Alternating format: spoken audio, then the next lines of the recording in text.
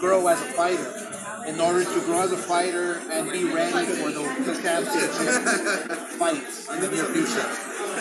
Oscar, we didn't get your take on Canelo's upcoming fight with Bivol. I know we spoke about what he should do next about a week ago, but what do you think about this matchup stylistically at the full 175? I love the matchup. I love the fact that he chose him. He's a dangerous guy. I just hope that that the U.S. allows him into our country because he is from Russia. He's training in Russia, so I sure hope that he can fly over and that fight happens. Yeah. Speaking about that fight, it was offered that the Charlo Benavidez or Bivol Gigi. Which route would you think he should have took? You think he took the right route? I think he took either route.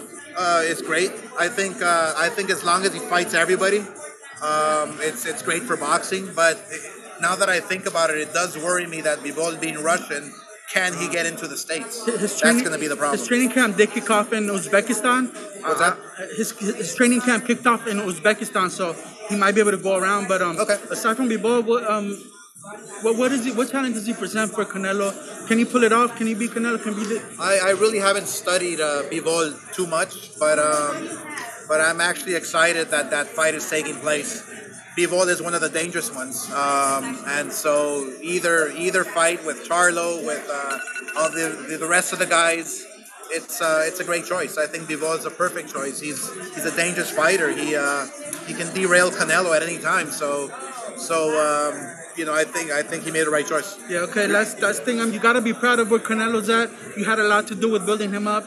Just reflecting back on your guys' run prior to him parting ways, a Golden Boy, where he's at now. It looks like he's looking at 3 fights for $160 million. That's big, Oscar. You had a lot to do with that. That keeps Mexican boxing at the very top.